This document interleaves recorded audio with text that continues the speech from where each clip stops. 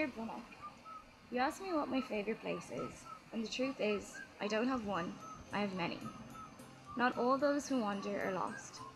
From my hometown in the sunny southeast of lovely Ireland to the streets of India, from midnight in Paris to seeing the sunrise at 6 a.m. in Berlin, I fell in love, leaving parts of myself in each one. And now here I am in one of the most beautiful cities in the world, a hidden gem in Amsterdam's shadow, Utrecht, the city that stole my heart. I fell in love with bike rides and late nights, with rooftops, with cafes and coffee shops. I fell in love with cobblestone streets and with the words people speak, their dankjewel and alsjeblieft.